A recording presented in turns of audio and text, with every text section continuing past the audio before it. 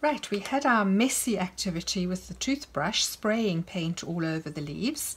I'm going to show you the same exercise but in a slightly less messy way.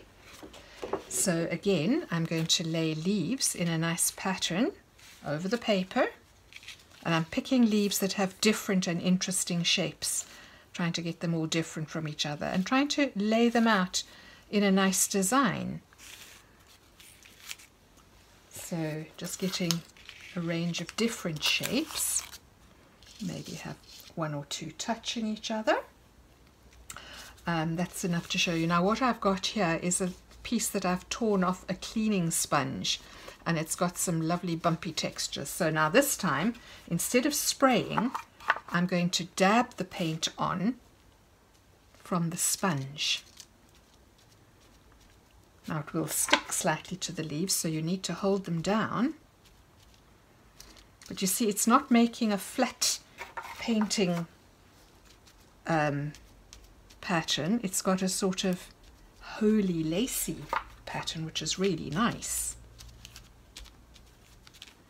Holding each leaf down, and again it's going to get a little bit messy on your fingers, but not as bad as all that spraying. So I'm just dipping the sponge into the paint and dabbing it on the paper. Just trying to be careful that my leaves don't move around.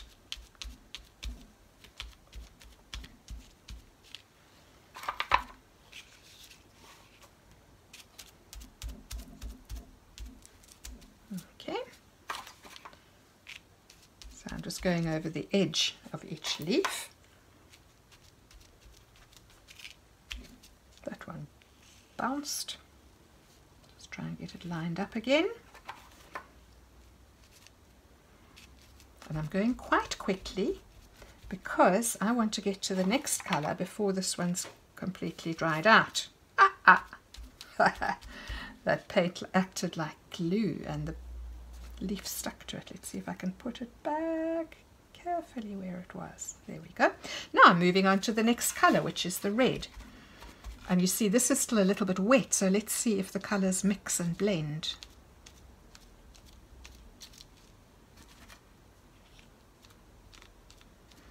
I'm dabbing it on very lightly because I'm wanting to get this sort of lacy pattern if I can.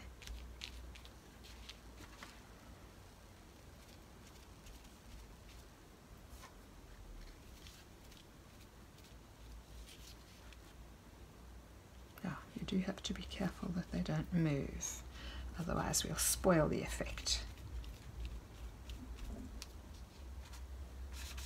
I don't know if you could maybe stick the leaves down with a little bit of blue tack. Now the fern, let's see what we can do there.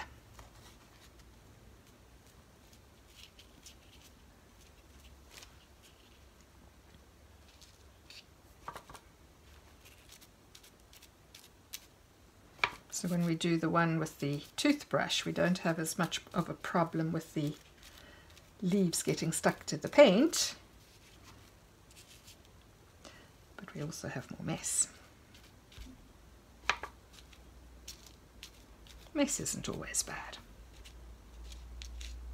Okay, and now I'm going to move on to the blue. So I won't put it everywhere. I haven't really done anything around this leaf, so let's use the blue for that. Now there is a little bit of red still on the sponge, so those colours are going to get mixed together.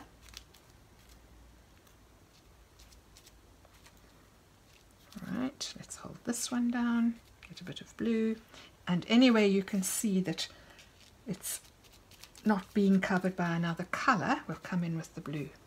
Like on this fern here.